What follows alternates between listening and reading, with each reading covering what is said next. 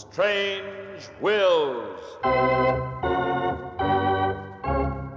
Starring the distinguished Hollywood actor Warren William and featuring Marvin Miller with Howard Culver and an all-star Hollywood cast. Original music by Del Castillo.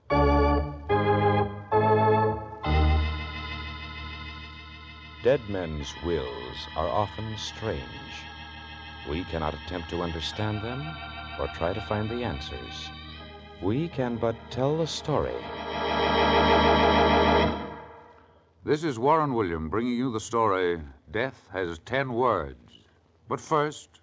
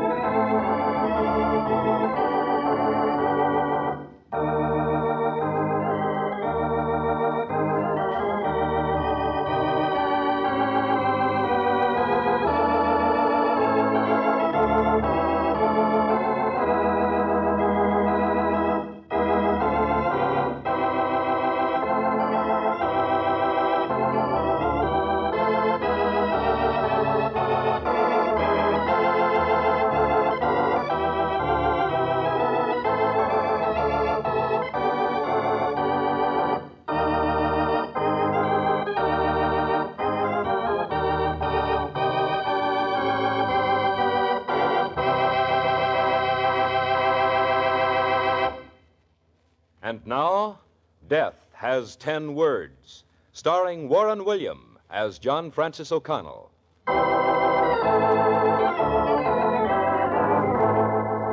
The annual police benefit at the Civic Auditorium was a great success. I started out for the auditorium that night. In fact, 3 of us did. In our party was Police Commissioner Jack Wilson, Michael Flanagan, crime reporter, better known to the boys as just plain Mike, and myself. Around 8 o'clock, we left the commissioner's home in Pinewood and began the long drive along the river into the city. I remember the commissioner and I were kidding Mike about his work as crime reporter on the Daily Tribune. As we crossed Canada Boulevard, something happened to alter our plans. Something entirely unexpected. Well, Commissioner, you're making pretty good time. Commissioner Wilson. Oh, press that button for me, Mike. There on the dash. This car has two-way communication. Oh, modern, huh? Anybody think you had a real police department, Commissioner? Sergeant, can you hear me? This is Wilson. I can hear you, sir. Here's something hot. We just got a tip that Lefty Light is sitting in his car out in Beverly Glen Canyon. Oh, can't a guy do a little necking without the police picking him up? Is Lefty wanted by the department, Sergeant? He won't be anymore. Why? Guy that phoned in the tip said he's dead as a mackerel. Lefty Light dead. Hey, let me out of this crate. I gotta call the paper. Boy, what a scoop. Can't you see that headline? Lefty Light, boy bandit of the Badlands, bumped. Quiet, Mike. Sergeant, where can we find Lefty? You'll find him in his car about 200 yards north of the Beverly Glen Roadhouse. You know where that is? Beverly Glen Roadhouse? Yes, Sergeant. I'm not far from there now. Send out the boys and notify the coroner's office. They're already on the way. Good. I'll meet them there. If anything more comes up, contact me. I will, sir. Well, boys, you heard. Did we hear? Say, Commissioner, do you realize the murderer of Lefty Light might elect this anti-vice candidate for mayor? What's his name? You mean Edward I. Owen? That's a man. Why, this is a break he's been looking for. Well, there's no use guessing until we see the body. So hang on to your hats. We're going for a ride.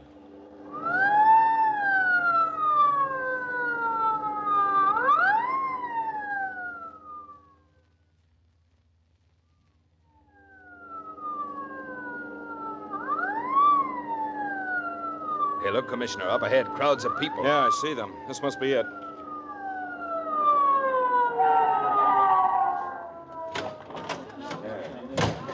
All right, everyone off the road. Get back. Come on, all the way back. Now then, let's have a look. There's a body, all right. Uh-huh. Laying right on the steering wheel. Can't see his face, so it's too dark. Now, wait, I'll turn on my flash. Yeah. Yep, it's Lefty. He's cold as a clam. Yeah. Well, what's he got in his hand, Mike? It looks like a paper of some sort. Wait a minute, I'll go around to the other side of the car and take a look. I'll go along.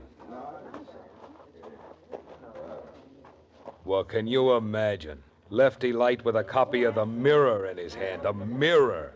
I didn't even know he could read. After all, Mike, your Tribune isn't the only paper in town. John, Mike, keep everyone away from the car until the coroner comes. I hear a siren now, Commissioner. Good. It's about time.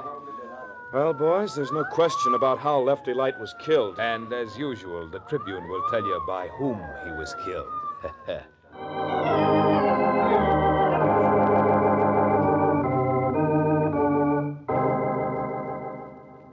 Much later that night, Mike Flanagan, the crime reporter, came over to my apartment. I could tell by the look in his face that he had news. He had 3 slugs poured into him. That's official, right from the coroner's feed box. That's no news. Come on, Mike, what's on your mind?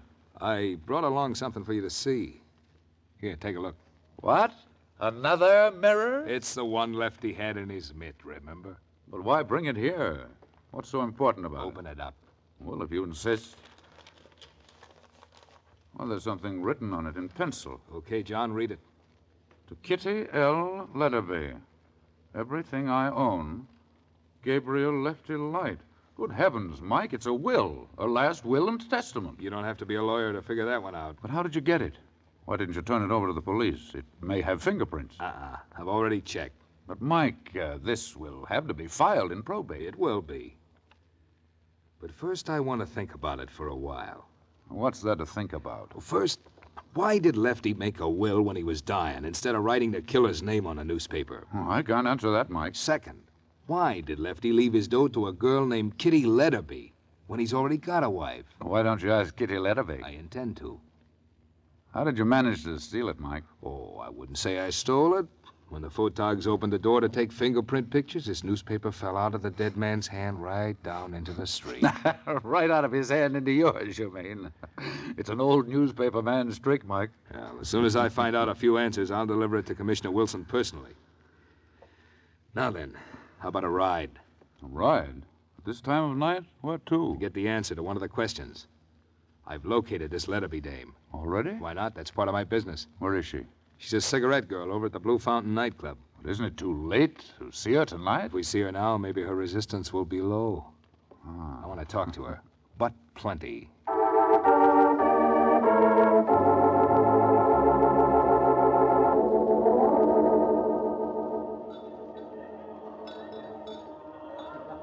Say, this is quite a place. Yeah, the Rogues Gallery on parade, if you ask me. Hey, look. Look over at that end table. See that? I see a young, beautiful blonde, heavy with diamonds, with a man. It's the man you want to stay clear of, John. It's Spiderlegs Kratz.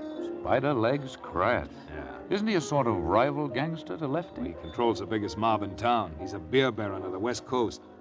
Cold-blooded as a toad and deadly as a rattler. Could he have killed Lefty? Could he? More than anybody else I know. Now he'll run both mobs. He'll be a real power. Well, just by way of diversion, who's the blonde? I don't know. Looks like an imported article, doesn't she? Ah.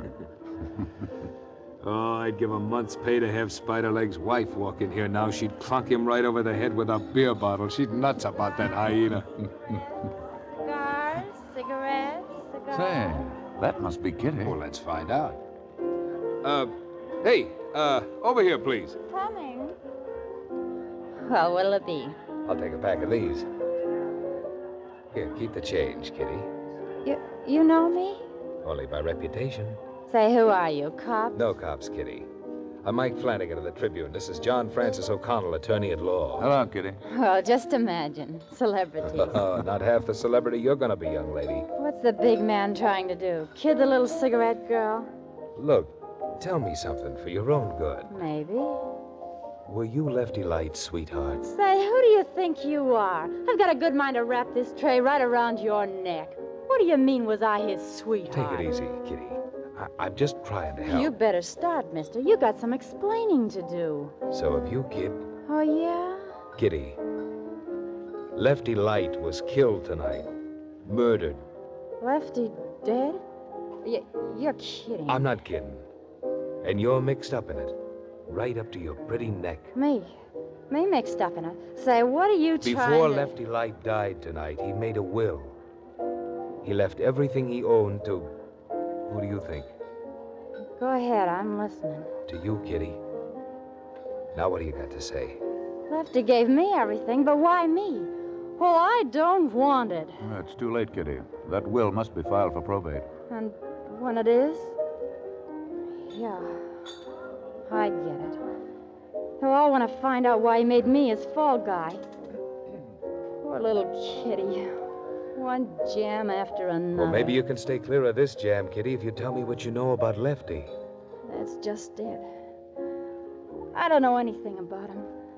I only seen him once or twice in my whole life. That's the truth, mister. Did you talk with him? Sure, he liked to talk. But you can't hold that against me. Listen, kid. Did you ever see Lefty and Spiderlegs Kratz down here together? Are you kidding? They had a big argument right in that booth over there only last week. Oh, what happened? Nothing, but for a while it looked like one of them was going to come out feet first. Then all of a sudden, Lefty got up and walked out. Go ahead, kid. Well, on the way out, he looked at me for a minute. His eyes were cold. Then he said something about me taking a good look at Spiderlegs because the next time I saw him would be in the morgue. Well, then he went away. What about the next time? That was just night before last. Lefty came in around 2 o'clock. The place was almost empty. He sat down in the same booth. I remember he was in good spirits, laughing and joking. Oh, that was the night he kept writing my name on the tablecloth. Writing your name, huh? Tell me about it, Kitty. Well, he called me over to buy a cigar. And then as he paid for it, he looked up and said... Say, kid, did your mother ever tell you were cute? Yes, she did. So did a lot of wolves. Like me, for instance? Or maybe some of them weren't so nice about it. Oh, that's worth a $5 bill to Lefty Light. Lefty, you better save your money. Someday you're going to need it. For lawyers. A cigarette girl with a sense of humor. Well, what do you know? Say, tell me something. Yeah? What's your name? Phone number 2? No, kid. No phone numbers. My little book is full. Now, come on. What is it? Kitty.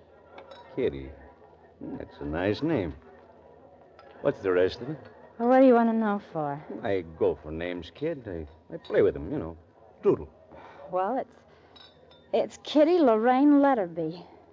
Kitty Lorraine Letterby. Yeah, wait. I'll write it down on the tablecloth. Kitty L. Say, how do you spell your last name? Ledderby. Ledderby.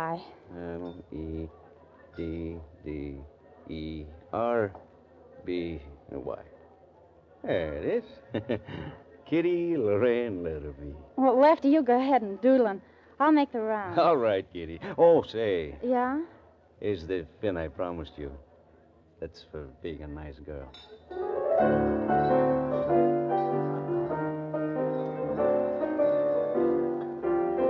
So that's all there was to it.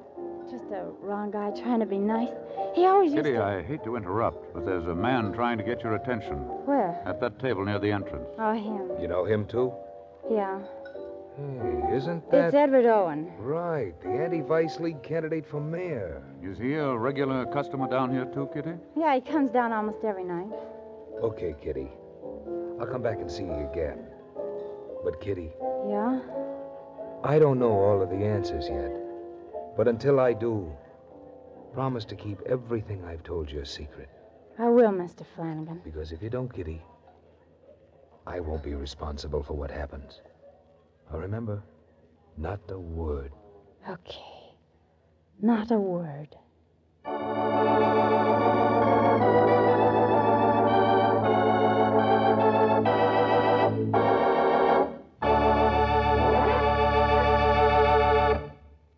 Act 2 of Death Has 10 Words, written by Ken Crepine and directed by Robert Webster Light, in just a moment.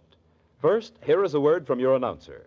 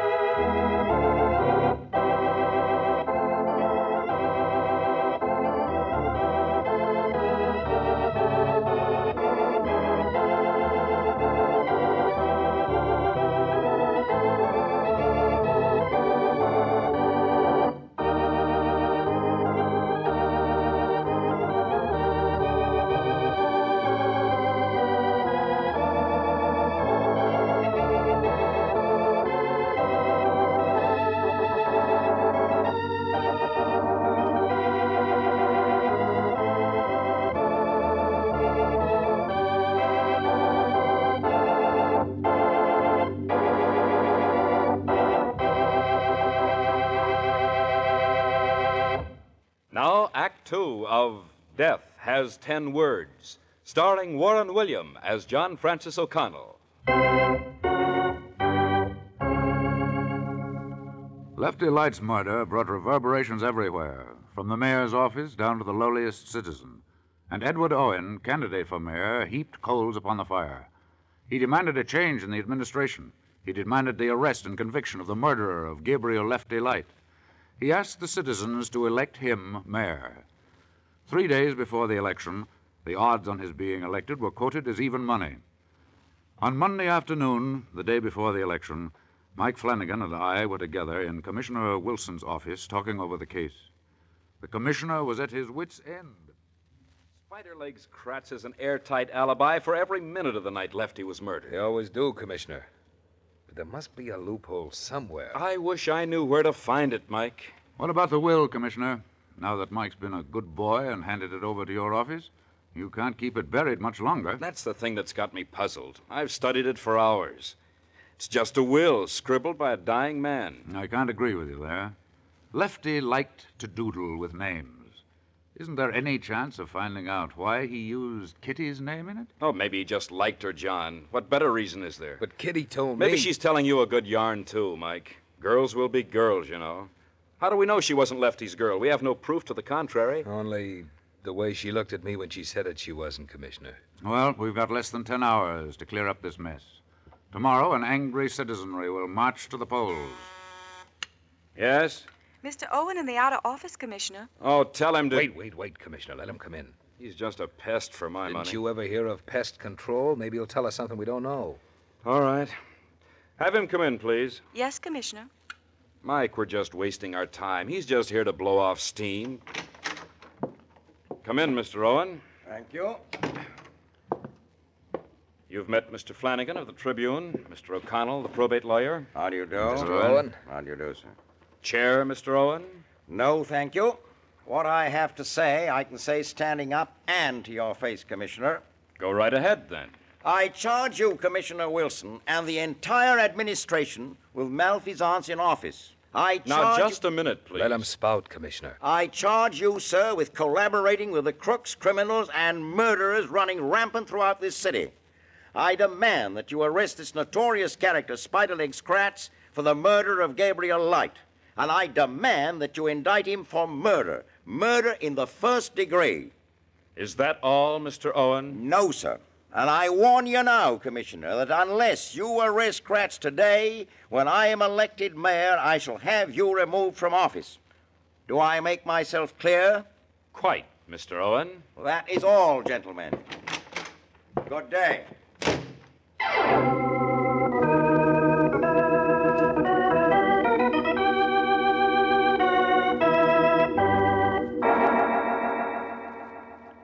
A little later, Mike Flanagan phoned me at my office.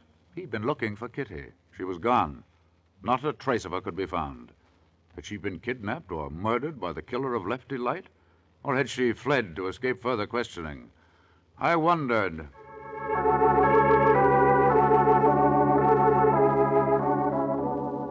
Back in the offices of the Daily Tribune, Mike Flanagan was on a spot.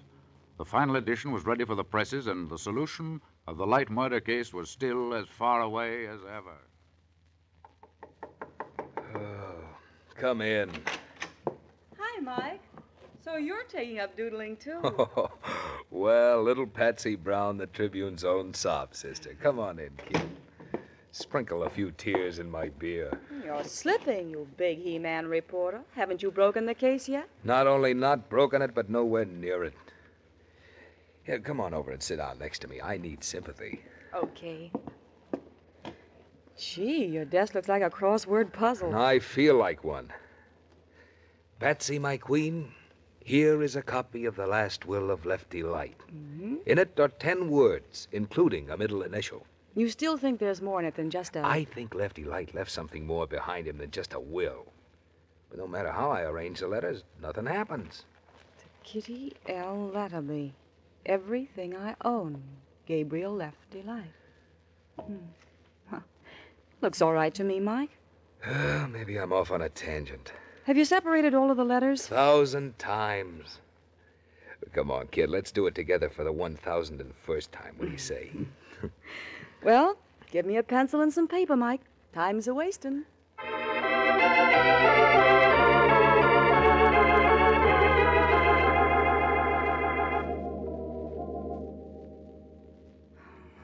It's no use, Mike.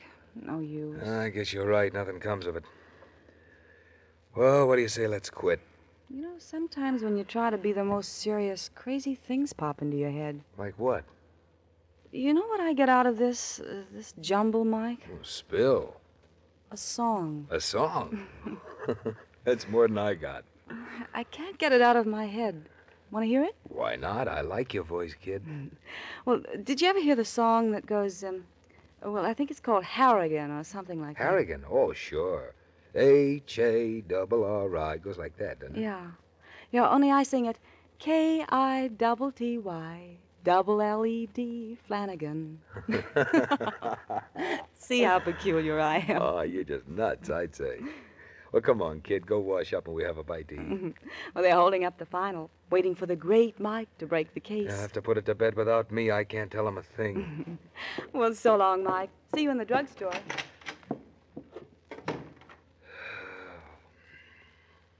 K-I-T-T-Y, double L-E-D, Flanagan. K-I-T-T-Y, double L-E-D. Double L-E-D. L-L-E-D. K-I-double-L-E-D. Killed. Killed. I got it. Oh, let me see. Letter B. Letter B. B-Y. By. Killed by. Killed by. Oh. Chief. Yes, Mike, what's the matter? Hold up the presses. Get ready for a page 1 replate. Why? Call Commissioner Wilson. Tell him I'll pick him up in 10 minutes. But, Mike, who... Hold everything till I get back. I know the killer, Lefty Light.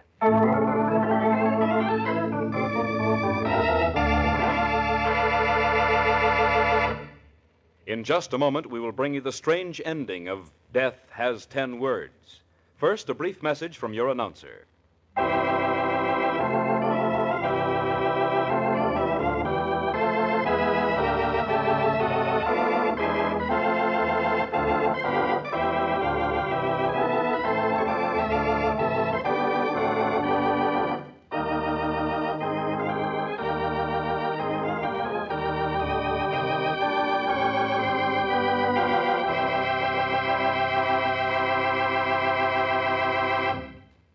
And now back to Death Has 10 Words, starring Warren William as John Francis O'Connell.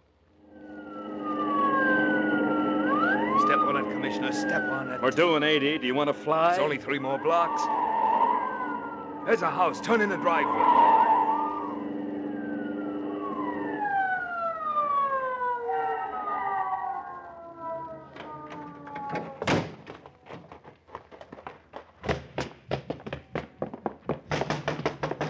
He'll never have an alibi for this, Commissioner.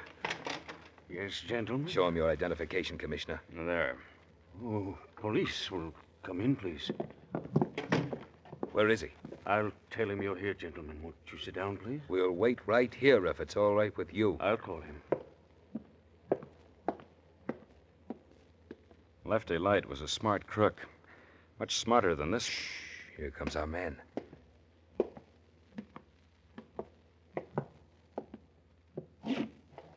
Good evening, gentlemen. We wanted to have a little talk with you, Mr. Owen. Oh? Has this Kratz fella confessed? No, and I don't think he ever will. And why are you here? We've just succeeded in deciphering Lefty's will. What's that got to do with me? He named his murderer in his last will. Want to hear about it? Why not? We found a will in Lefty's car. It was written the night he died. Go on. He named Kitty L. Letterby as his sole heir. Well, that was his own affair. But you see, Owen, Lefty wasn't really interested in giving his estate to Kitty. He had a wife. Why did he do it, then? He was a doodler, Owen. A guy who liked to play around with words. He liked to take one word and make other words out of it. The name Kitty L. Letterby contains the words, killed by. Now do you understand? Well, these words themselves mean nothing. Right. But when you take the first letter of each of the next 3 words, It means plenty. What were they? Everything I own. E-I-O. Does that shape up, Mr. E.I. Owen? Maybe you'd better start talking. What is there to say? Seemed to have it all figured out. Why did you kill him, Owen? Oh, Lefty Light and I once served time in Illinois. Later, I came out here and I got a fresh start. And then you met him again. That's right. Once I started making money, he blackmailed me. When I ran for the office of mayor, he threatened to expose me. I had to kill him. He sat in his car in Beverly Glen Canyon. He begged me for time to make a will and said there was a girl. And he wrote his will on that piece of newspaper. I read it. I saw Kitty's name, and I shot him. I killed him. What did you do with Kitty? Where is she? Oh, she has nothing to do with this. Leave her alone. All right, Owen. Let's get going. Not so fast. You see this gun? Don't be a fool, Owen. You can't get away. If either of you makes a move to stop me, it'll be your last.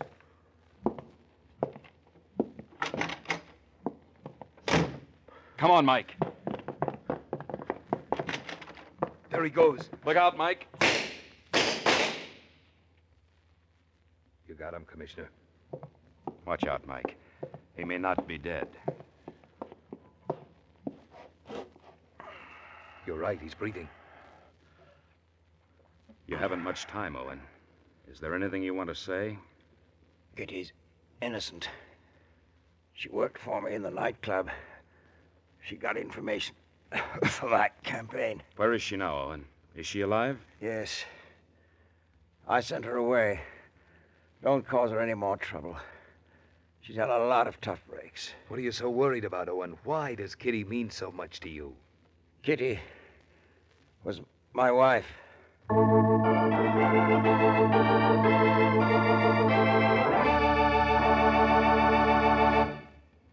Kitty came back after a few months and voluntarily reported to the police.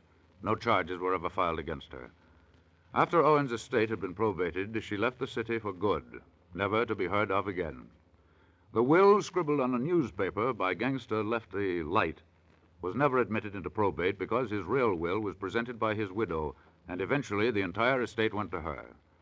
And so ends this unusual story, one of the strangest will in my collection. Next week, I have a story to tell you about two brothers, identical twins. The course of their lives flowed evenly, smoothly, until a girl came between them. Only then were their true natures revealed. For the love of this exotic and charming woman, the brothers cast off their thin veneer of education and social standing and battled it out with no holds barred. We call this strange and unusual story The Killers and the Saints. This is Warren William, inviting you to join us again next week. Strange Wills is a Teleways feature produced in Hollywood.